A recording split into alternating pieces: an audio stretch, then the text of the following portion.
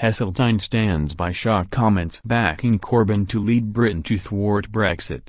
The former cabinet minister has stood by his shocking comments that a hard left Labour government would be less damaging to the UK than the long-term disaster of Brexit.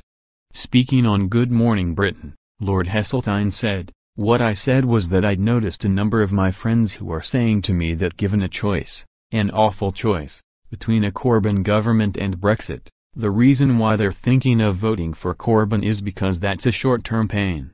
The Tories will come back, they'll clear up the mess."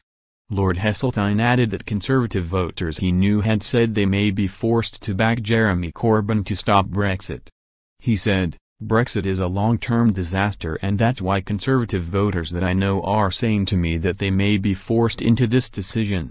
Lord Heseltine, who was Deputy Prime Minister in John Major's Tory government in the 1990s, made the original comments earlier this week in an interview for the Limehouse podcast, an online political news channel that usually features Lib Dem politicians.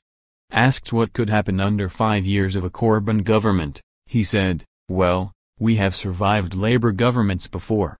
Their damage tends to be short-term and capable of rectification.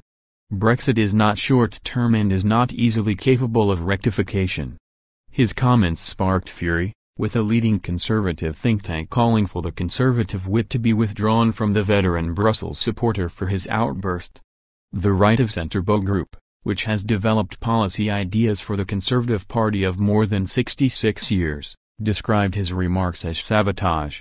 Bow Group chairman Ben Harris-Quinney said, "Heseltine has made clear it is his aim to prevent Brexit at all costs, including the sabotage of his own party and nation. The Conservative Party must therefore withdraw the whip and end the inevitable continuation of his sniping from inside the tent."